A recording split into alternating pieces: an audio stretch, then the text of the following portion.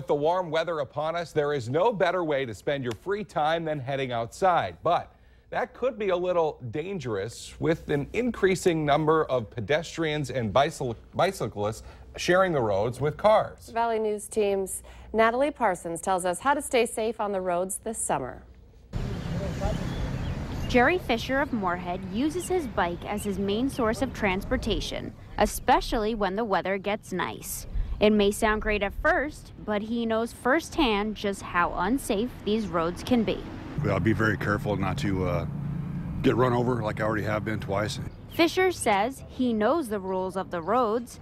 As for the vehicles, he's not so sure. Well, I had the green light and I was going across the street and this lady didn't see me, so she pulled out without looking and smashed me off my bike. Fargo police say recent changes in the vehicles that we drive can interfere with your frame of view.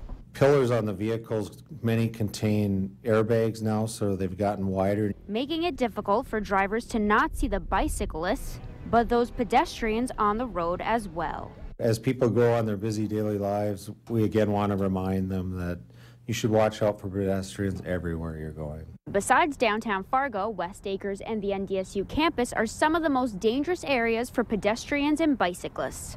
Cross at the crosswalks and not in the center of the road, and pedestrians do have the right of way at crosswalks which aren't governed by traffic signals.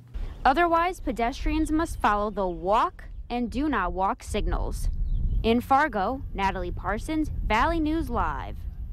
A reminder for those out riding their bikes, Fargo police say that you should not ride your bike on the sidewalk, but use the labeled bike lanes on the roads instead.